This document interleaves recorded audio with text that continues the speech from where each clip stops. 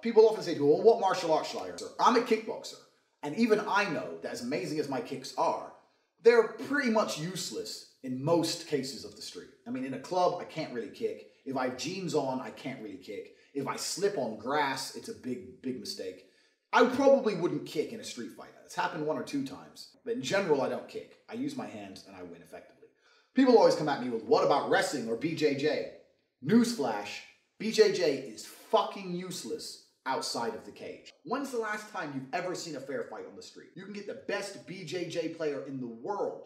If he's fighting 2 guys, he's gonna lose. Because as soon as he tries to grab one up, the other guy's gonna jump on his fucking face. People often say to me, well, what martial arts should I learn? I'm gonna answer that question. If you wanna learn to fight, be a boxer.